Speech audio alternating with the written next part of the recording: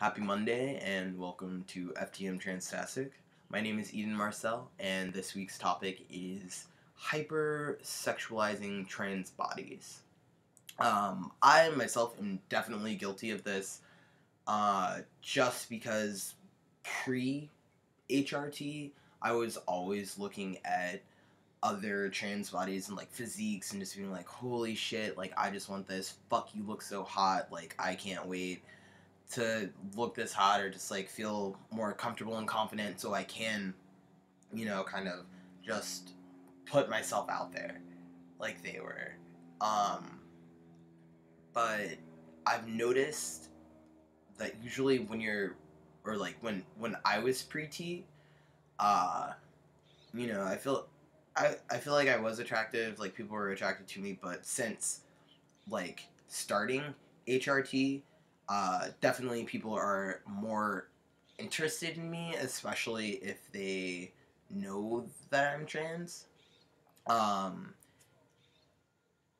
And like it's really weird and interesting. I just had a really good conversation with my partner about the double standard and how having just like post-op and like top surgery and having a shirt on as opposed to having a shirt off, and the ins and outs of how that is sexualizing myself, like because I have this privilege of being able to take my top off. I don't try to do like every day or anything, but like just being able to do that and having that kind of exposure like enables people to begin to like sexualize your body. Even though it's just something as small as that, it just, like leads to it. I was like hyper sexualizing a lot of the trans bodies that I had seen because it was just so different to me, and there was just something that appealed that just made it so, it was just so different, the same yet appealing, if that makes sense. I'm not exactly sure how to word it, but yeah, it's really interesting when you're on the other side, like pre-T. I was attractive. I mean, I still am attractive, but like pre-T, it was a different kind of like sexualization because like being AFAB and then just like having the physique of an AFAB person made people sexualize me, especially just because like I had my chest was fairly big. It wasn't like super big or anything, but and just like my physique was just like pretty AFAB. I didn't have like hourglass shape. I just had an athletic build, but people were still attracted to it. And now I just feel like since I've transitioned and my my face and my body is just matching a lot better, or just kind of like coming to how I want it to be,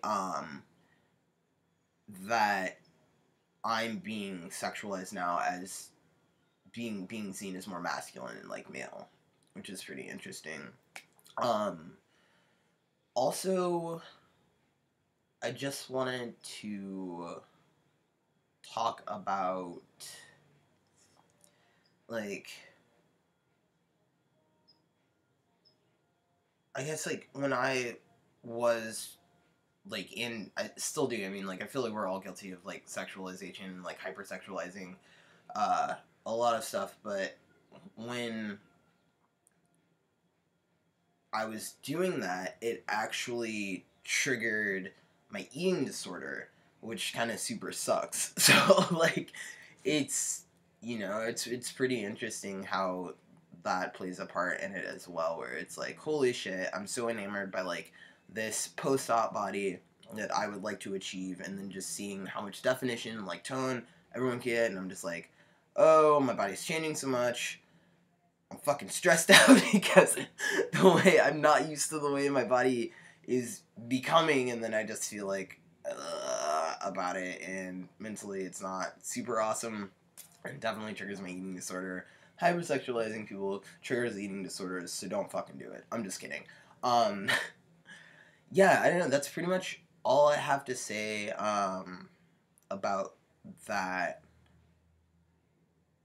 Probably have a lot more to say, but that's usually what happens. Alright, well, sorry that I didn't post any videos. I got stuck in Philly, and then I got a promotion at my job, and then I just didn't film any stuff. I need to start filming stuff again, like, more often.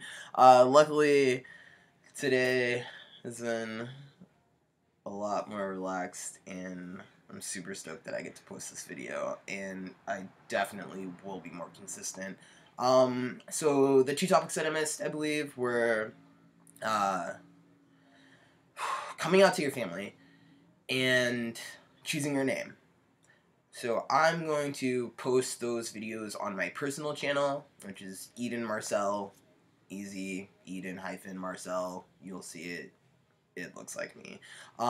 So yeah, I don't know. I hope that this opens up some kind of conversation and you folks just like rally down at the bottom in the comments, hit it up.